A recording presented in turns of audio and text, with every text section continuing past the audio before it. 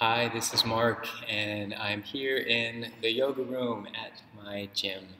And I just finished a practice, and I'm going to do the reading now from The Golden Present, Daily Inspirational Readings by Sri Swami Satchidananda. Satchidananda founded Integral Yoga, and he came over from India in the late 60s, and then Integral Yoga started. First one was in New York City, and that's actually the first integral yoga that I stepped into back in, I think, 95 maybe, not knowing this was going to be my path, and that it wasn't until 2009 that I did my teacher training in integral yoga, having practiced for many years prior.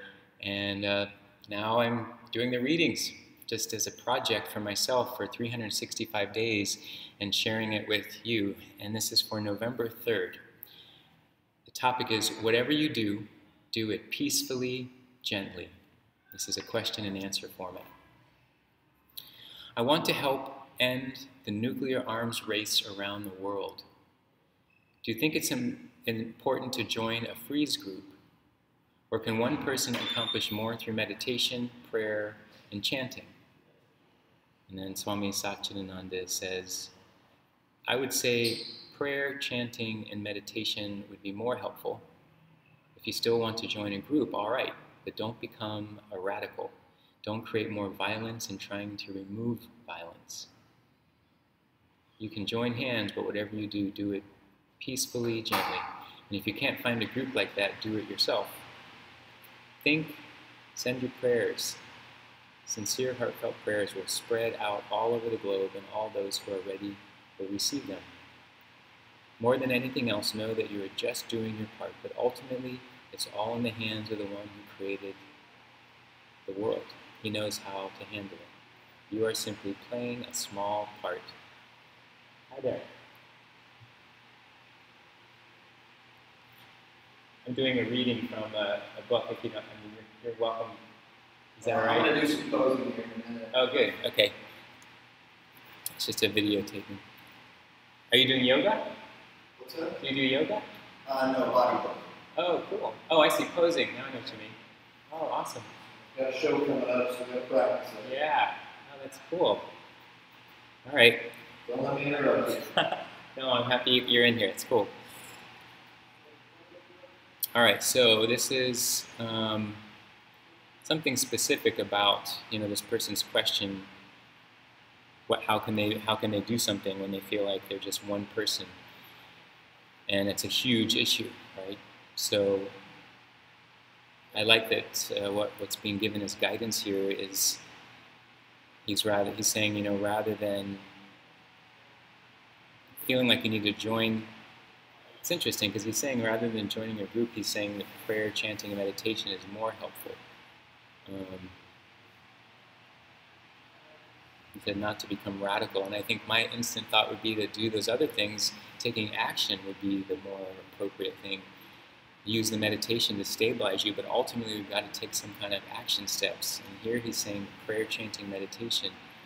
And I imagine that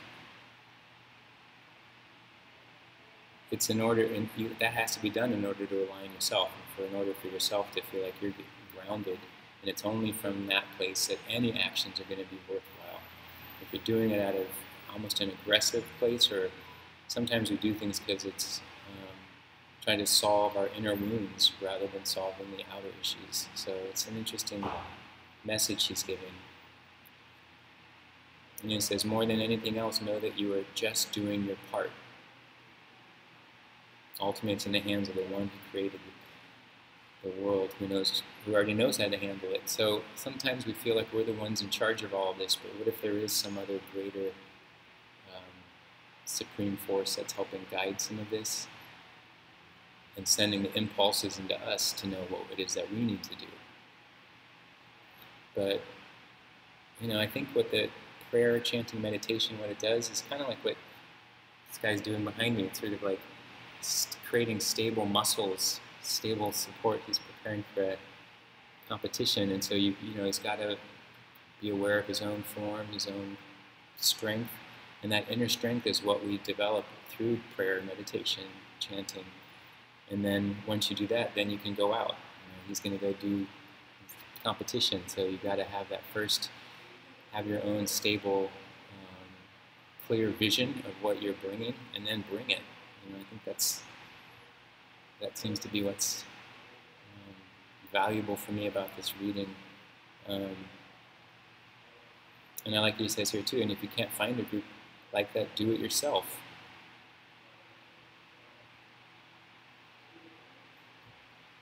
Especially if you're trying to find a group that'll do it peacefully, gently. If you're not finding one of those, create one so that it has that same energy moving out. You don't want to send violence and aggression out to try to solve violence and aggression. And that seems to be the big message here. But we're all works in progress, so it takes time. Sometimes I know, like on the mat, I might have an injury, or even a small injury. I've had a bigger one before. It hurt my knee. So you just go through these journeys, and I was probably putting too much of an ambition into my practice, ambitiously trying to accomplish, rather than doing it peacefully, gently. So, all right, that's the message for today. That's our friend in the background preparing, strengthening himself. So thanks for watching, and I'll see you next time.